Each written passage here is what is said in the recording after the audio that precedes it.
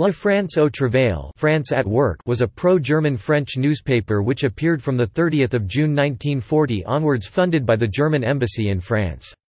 It was started as a propaganda initiative in the aftermath of the German occupation to influence left-leaning segments of French public opinion. The director, Jean Drault, was a French anti-Semite, while its editor, Georges Outremer, was a pro-Nazi Swiss journalist who broadcast on French radio. The extent of German control is evident in that editorial meetings were held directly in the German embassy on the Rue de Lille.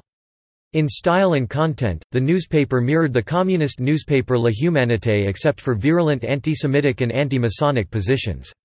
The newspaper was fairly successful with sales of 92,000 in the first weeks, rising to 180,000 by August 1940. Exposure by the clandestine communist press as well as mainstream French newspapers, however, ensured a steady, and then permanent, decline.